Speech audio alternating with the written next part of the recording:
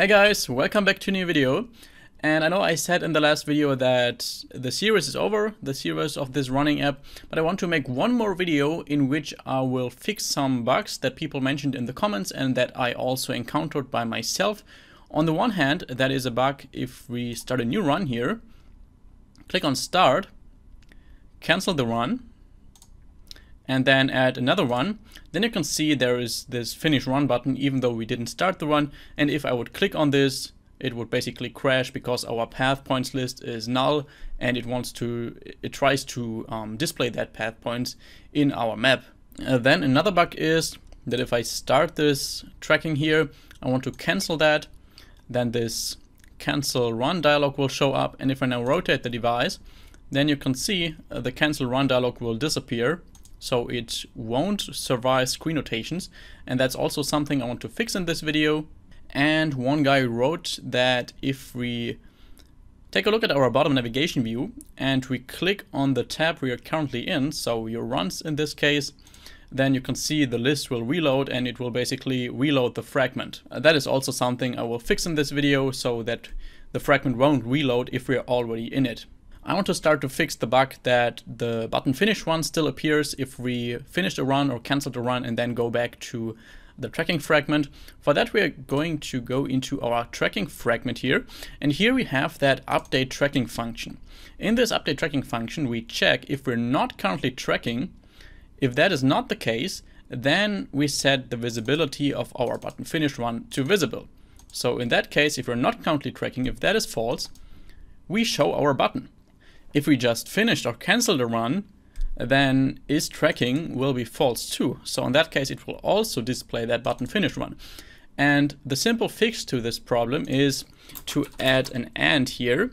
And we also want to check if our current time in millis, so the time we basically spent with this run, if that is greater than 0L. So with this check, we just make sure that we only show that button finish run if we started the timer at least once and we're currently not tracking. But something we also need to consider here is we cannot simply do the other stuff in the else block, because that will basically check, or the else case will basically be that we are currently tracking and the current time in millis is less than or equal to 0L. So that won't work, of course. So we need to make an else if out of that and just check if we are currently tracking. And if we now start our app like that, take a look back in our emulator here, start a new run, click on start, cancel that run, and if we now go back, you can see that button finish run isn't displaying. And as you can see, here's another bug that sometimes happens, which I'll also fix in this video. Even though we canceled the run, it still observes some value from the live data from our service, which we don't want, of course. So that is not really the current time. But if we click on start, then you can see it will start from 0 again. But sometimes it just displays the old time.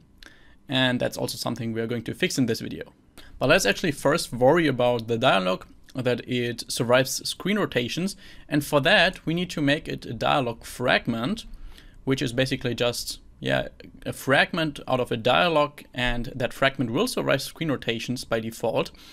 And to do that, we need to scroll down to our function, or scroll up, I don't know where it is. Here, show cancel tracking dialog. Then we're going to take all of that code, cut it, go inside of our root package here, or in our UI package, fragments, and here I'm going to create a new Kotlin file or class for that dialog fragment, which is a class, and I'll call it cancel tracking dialog. Press enter, and this will inherit from dialog fragment. And in here we can override a function on create dialog, in which we will just return the dialog this fragment should show. So we can remove that line, paste what we cut from our tracking fragment, delete that dialog.show line here, we don't need that inside of this class, and replace this val dialog here with return. So we simply return that material alert dialog builder with all those properties.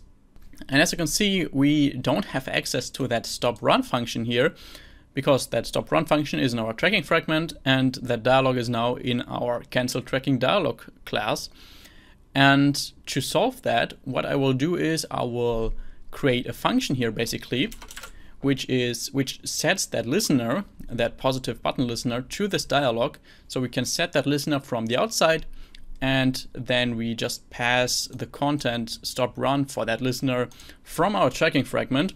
So you'll just see what I do here. There's just a private var called, I'll call it yes listener, which is of type, will be a lambda function, doesn't take any parameters, but returns a unit, so nothing at all. And nullable lambda function, which we're going to set to null initially. And then we're going to have a function set yes listener, which will take a listener as a parameter, which is also of that type. Yes, no parameters, returns unit. And in here, we're just going to assign our listener that we passed as a parameter to our yes listener.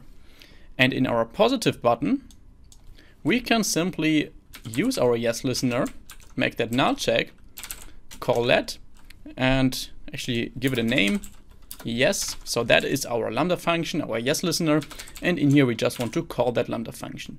And if we then go back to our tracking fragment, to our show cancel tracking dialog function, we can create such a dialog. So cancel tracking dialog, call .apply on that. In here, we can set the yes listener, in which we are just going to call stop run, as I said. And after that, we call .show. And since this is a dialog fragment, we cannot simply just call .show. We also need to pass the fragment manager, which we can get by writing parent fragment manager. And we also need to give it a tag, or we can give it a tag, which we will do here. And the reason for that I will explain after I showed you what happens if we don't set a tag. So let's set that to null at first. Run our app again. Take a look in our emulator. There we go. If we now click on that plus button, start the run, and click on that X, and if we now rotate the device, you can see that the dialog survives that screen rotation. But if we rotated it once and click on yes now, you can see that nothing happens. But if we reopen the dialog now and click on yes, then you can see it will work. So why is that? The problem here is that on screen rotation, our yes listener will be reset to null again. So it will trigger that positive button lambda function here, but it will see that the yes listener is actually null in that case, so it can't call a lambda function because the yes listener was destroyed on screen rotation. And to fix that, we need to go inside of our tracking fragment. First of all, we need to give this dialog fragment a tag, for which I will create a constant cancel tracking dialog tag. And then I'm going to scroll completely to the top, create that constant here, const val cancel tracking dialog tag, set that to whatever, cancel dialog. And inside of our onView created function, the saved instance state function will contain basically the information if we rotated the device, because if we check if that saved instance state is equal to null, that will return true for the first time, because we don't have any stuff inside of that saved instance state. But if we rotated the device once, it won't be null again. So what we can do here is we can check if saved instance state is not equal to null. In that case, we can get a reference to our dialog by writing val cancel tracking dialog is equal to parent fragment manager dot get, or actually find fragment by tag. You can see here we need that tag now, for which we'll pass our tag cancel tracking dialog tag, and we cast that as a cancel tracking dialog, which is nullable. This is important because otherwise it will crash if it can't find that. So in that case, we have that cancel tracking dialog, and that means we can reset that yes listener. So we can use cancel tracking dialog dot set yes listener and actually make that null check here. And in here, we just want to pass stop run.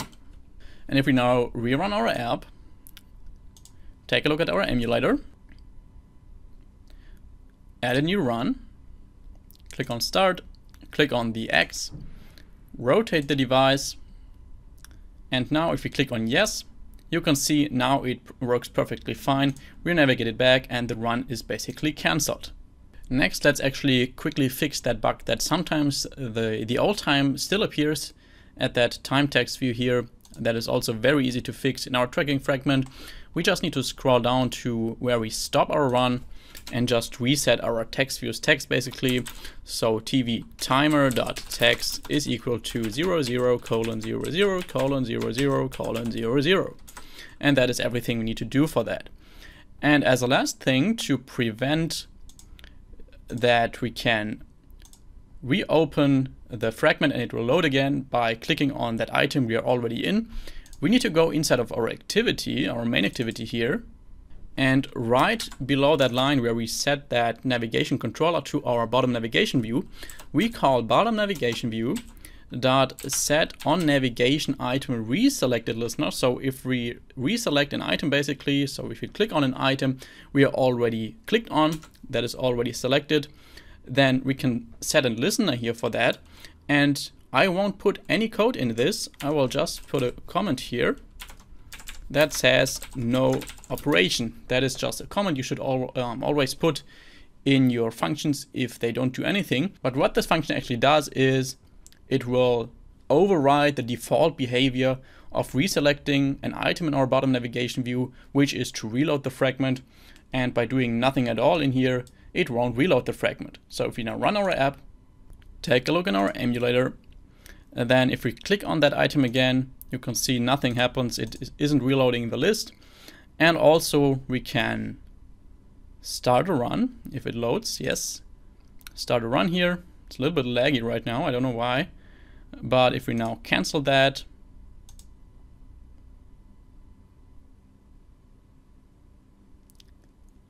you can see it crashed. I don't know. Okay, no, it didn't crash. It's just super slow right now. I don't know why, but if we go back, you will see that it is reset to 00, basically the time 0 again. And yes, those were the bugs that came to my mind and that I could find in your comments. So if you liked this video, then please leave a like, comment below, and have a nice day. See you in the next video. Bye bye.